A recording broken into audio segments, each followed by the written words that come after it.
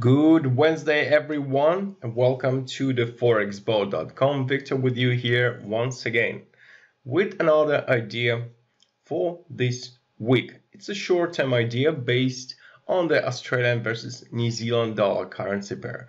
Before we start, as usual, I would like to remind you that information in this video is only for educational purpose and should not be considered as a financial advice.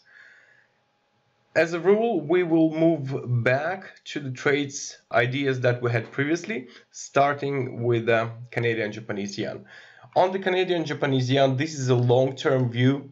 So basically, we are expecting this sort of move to the downside. The entry was there, so still we are up for this trade. In the long run, this is the key resistance, and only the daily close above can invalidate the bearish scenario. So for now, we're still holding this short position. Swiss franc Japanese yen. Here is quite an interesting picture because price has actually broke above but failed to close above, and still we're holding this level of 200 moving average. It will be important to see whether price will be closing above this level or not, the previously made high at 111.30 on the daily chart.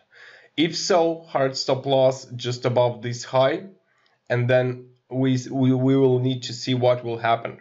Now, moving on to the Euro Australian dollar, our trade was initiated there, stop loss here. We are on this for the quite a rally to the downside, but I think that stop loss can already be moved to the break even to secure the profits. Since we return back to the profit zone, some profit taking, also a good idea as usual, but stop loss at break even could be pretty well, working pretty well to defend the trade against the loss. The last trade we had on Monday was pound versus New Zealand dollar.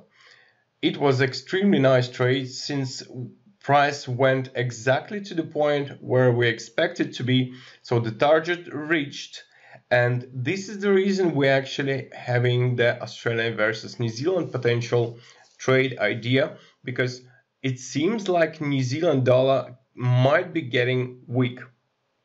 Now let's move on to Australia and New Zealand. We have only one chart here, and it's a 4-hour chart.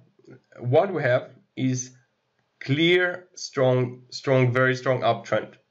And this is the reason why this tendency is likely to continue, is because it remained above the uptrend trend line. Now, if I move to 1-hour chart, we can see that 200 exponential moving average has been rejected very nicely.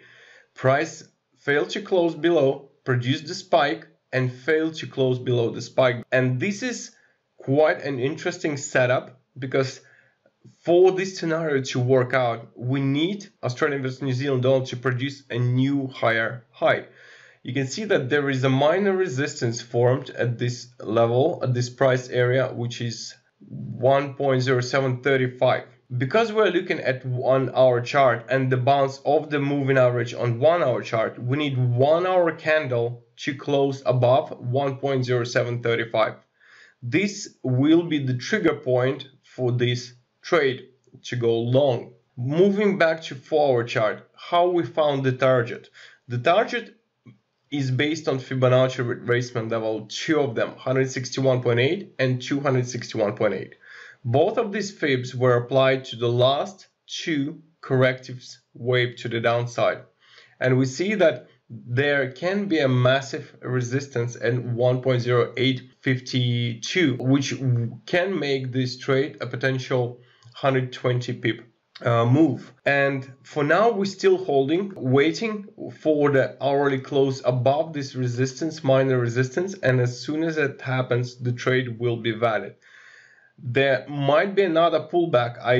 I cannot, just ignore the fact that sometimes price spikes lower, and we might even spike towards this trend line, which means that the stop loss must be below 1.07 area, because this is exactly, if the spike hits, it should test this key support, and it's actually also a psychological level.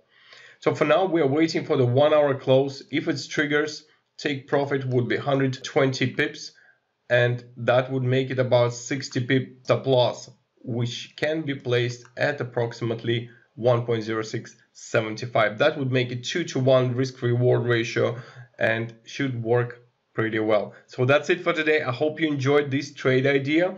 We will see whether it will trigger or not, but I'm glad to see that the pound versus New Zealand dollar has reached the target, worked out very nicely, and hopefully we will see the same for the Australian versus New Zealand dollar. If you like the video, click the like button, subscribe for our channel to see more great ideas this and next weeks, of course. Take care and profitable trading to everyone.